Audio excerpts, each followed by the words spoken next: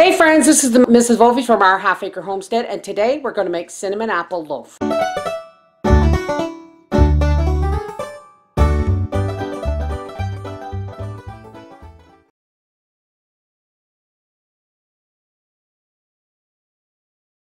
Okay, what you're going to need is 1/3 cup of brown sugar, to which 1 teaspoon of cinnamon has been added, and we've set that aside. You're going to need 2/3 cup of sugar. I use raw cane sugar. 1/2 cup of milk, 1.5 cups of flour, and I've also added 2 teaspoons of baking powder to our flour. 1 stick or 1/2 cup of butter, 2 eggs, and 1.5 teaspoons of vanilla. And you're going to need some dehydrated apples. Now folks, don't panic. If you don't have dehydrated apples, just peel and dice a fresh one. Let's get started.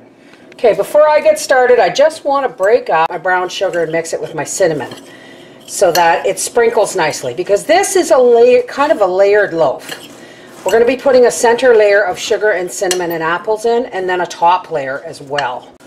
Okay, let's get started with our butter, of course.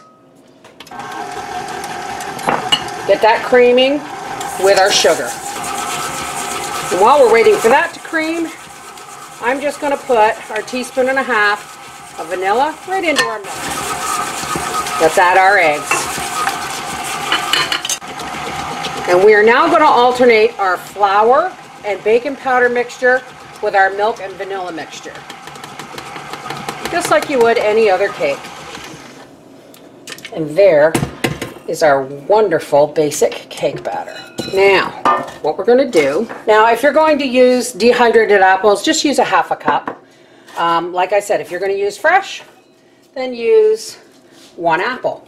First, we're going to take half our batter and drop it into the pan. Now, I know they say on cribs this is where the magic happens when they're talking about bedrooms, but drop that a couple of times, make sure there's no air bubbles. This is where the magic happens with this.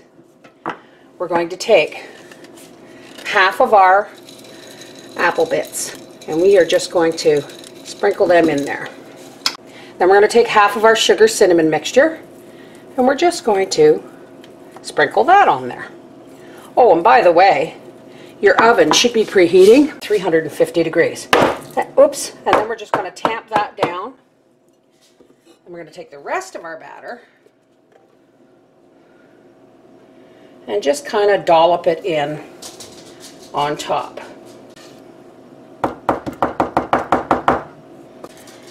Now I'm just going to take the fork here, and I'm just going to kind of very gently spread this batter. We don't want to kind of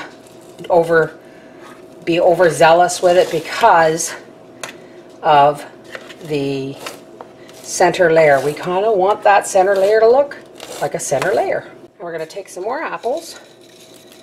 Don't go crazy with the apples or dehydrated, for the simple reason is they're going to soak up a lot of the moisture of your cake.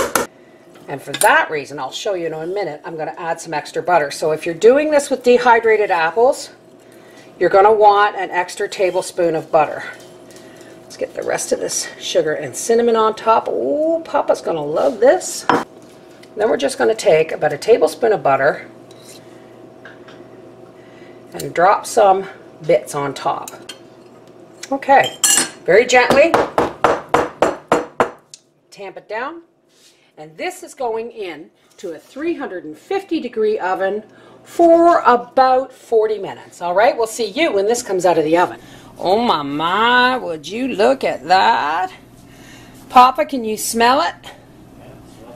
Mm-mm. We'll be back later when he tries it.